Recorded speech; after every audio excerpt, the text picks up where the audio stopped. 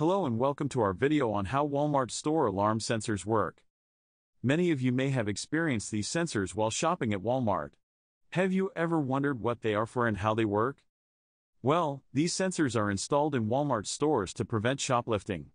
The goal is to deter people from stealing merchandise and to make it easier to catch anyone attempting to do so. The sensors are usually located at the store entrance/exit and consist of two parts, a transmitter and a receiver. The transmitter sends out a radio frequency that is picked up by the receiver. When an item with a security tag, such as the ones found on clothing or electronics, passes through the sensors, the radio frequency is disrupted. This disruption triggers the sensor to send a signal to a security monitor, alerting them of the potential theft. It's important to note that these sensors only work when the item passes through the sensors.